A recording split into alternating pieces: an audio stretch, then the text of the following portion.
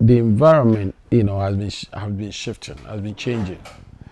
Ghana, in the immediate past, was a beer drinking country. The very elite, were taking, wine and cognac and the others, but that's the very elite.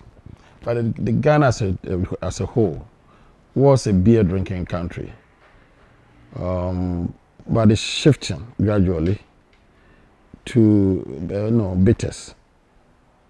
The general population have moved gradually to bitters.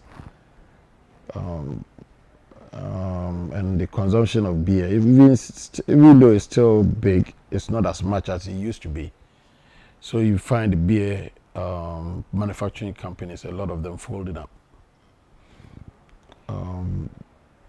I see this trend being transient, in the sense that if you study the European market, they also went through the same shifting.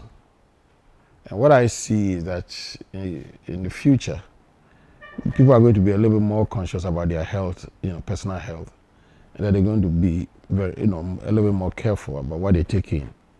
So I see it shifting from the bitters. Even if it's going to stay bitters, then it will have medicinal qualities, but more so to fruit-based alcohol or fruit-based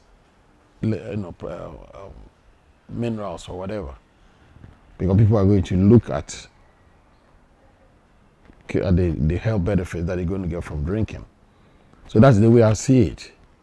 But Ghana as a whole has been a beer drinking country, shifting gradually to the bitters.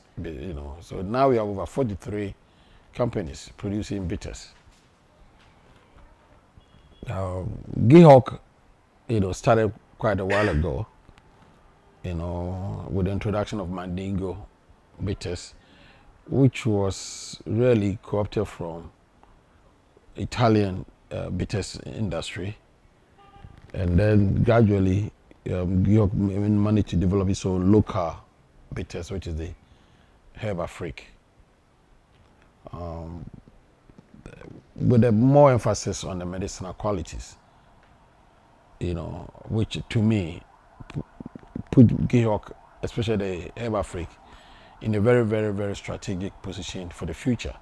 Because as the taste shifts into medicinal and health conscious consumers, I think that Herb Afrique is uniquely poised to take advantage of the new taste, and that's the way I see it.